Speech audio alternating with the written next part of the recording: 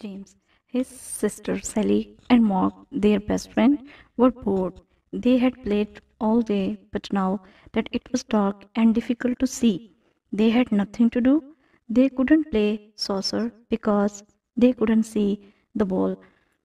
They did not want to go inside and play a game because it was a beautiful springtime night and they liked being outside, especially after having to play inside all winter long. They just didn't know what to do, and it was a little too early for them to go home. I guess I will just go home, Mark said in a sad voice. Oh, come on, replied James. We still have time for another game of something. Then Silly said, I have an idea. Let's play hide and seek. I was just going to say that, James said. Yeah, I will bet, replied his sister. You always say you were thinking of whatever I think of. She snapped. Don't, James said in a loud voice. Do too, yelled Sally. Mark just looked down at the ground and shook his head from side to side. They are at it again, he mumbled to himself. Then he yelled, Okay, let's play hide and seek, hide and seek. I will be the seeker. He turned face a big tree, closed his eyes, and started counting out loud 100, 99, 98, 97. Sally and Mark stopped arguing, looked at each other, and ran off in different directions to find his hiding places. In the distance, they could still hear Mark counting 4, 3, 2, 1. Ready or not? Here, I come. Then he turned and began looking for places where they could be hiding. Finding Silly was easy. She always ran off and then circled back so she would be close to base. The safe place to go to be before being tagged. Mark looked for the biggest tree and ran towards it. But she wasn't there. I will bet she is behind that big bush, he said to himself. So he ran to it and was ready to tag her. But she wasn't there. As he turned around, he saw James running towards base and darted after him. Just before he touched James' shoulder, James tagged the base and yelled out, Safe! Did you get Silly yet? James asked. No, said Mark. I haven't been able to find her, and it's getting late, and we need to be heading home. So both boys yelled out, come on, out, Sally, come on, out, Sally, it's too late. But there was no reply, not even a little sneaker from somewhere in the darkness. They yelled again, come on, out, Sally, it's too late. Still, there was no reply from Sally. They began to worry and started searching for her. As they walked around the area, they called out, Sally came on. We gave up, you are safe. But no matter where they looked or how much they called out, Sally didn't answer. It was as if she disappeared. Sally was wondering what had happened. All she could remember was crawling under the big trunk of a fallen tree to hide. Now, as she looked up, she saw several stars through a small hole above her head. She had fallen into a hole when she crawled under the tree trunk. Help! She yelled and heard her voice echo throughout what must have been a cave. Help! Help! Help! Did you hear that, James? Mark said excitedly. Silly just yelled for help.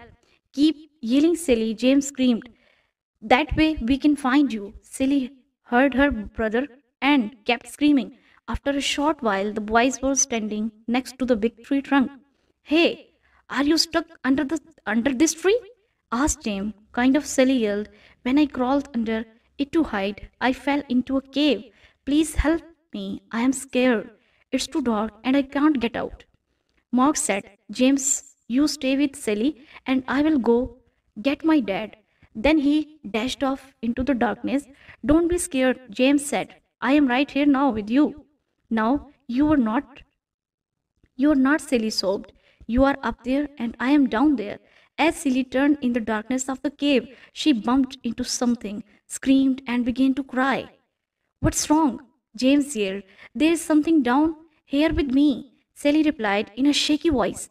Just then, Mark and his dad came running through the woods. Mark's father knelt down and asked Silly if she was okay. He could hear the crying and sobbing. Silly, are you hurt? He asked. No, she said. But I am scared, and there is a something down here with me. Stand back, Silly. I am lowering a rope and will be down with you in a second. Mark's dad tried the rope to the tree, found the hole under the tree trunk, wiggled a bit, and lowered himself into the cave. Sally could see him coming down the rope and stopped crying. Not only was he there, but the cave became brighter from the beam of his flashlight as it danced across the cave's floor and walls. As he reached the floor of the cave, he shone the light on Silly and gave her a big hug. Don't frighten, he said. I will have you out of here in no time.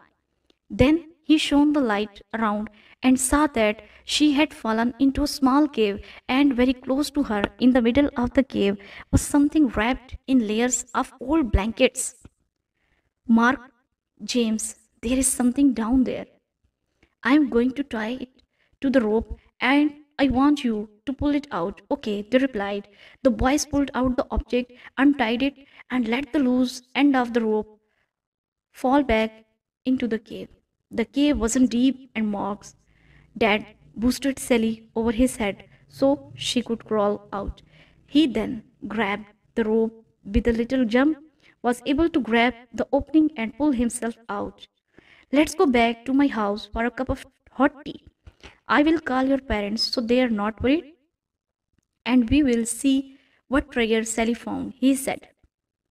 When they got the Mark's house, they sipped their tea and began unwrapping the treasure. They carefully peeled off layers of old blankets, and cloth to reveal a wooden box. They slowly opened it and stared in amazement. Oh my God, Silly said in disbelief. I don't believe what I am seeing. The boys and Mark's father just stared. Inside the box were jewels of every color you could imagine. There were diamonds, rubies, sapphires, and emeralds of all shapes and sizes. Intermixed, they could see several gold coins and strands of pearls. We are rich, the boy screamed. Not quite, interrupted Mark's father. Someone could have lost his, and I don't think you should plan on spending any of it until we find out a little more. Besides, Silly found it. I shall share it. Silly said happily. That's nice, Silly replied Mark's dad. But the right thing to do is contact the authorities. The next day, the four of them and Silly's mother drove to the police station, explained what had happened, and gave the treasure to the police to hold while they could conducted their investigation. They left the police station sadly, and even the double-dipped ice cream cones Mark's father bought for them didn't make them smile. They drove back in silence. Several weeks passed with no word from the police.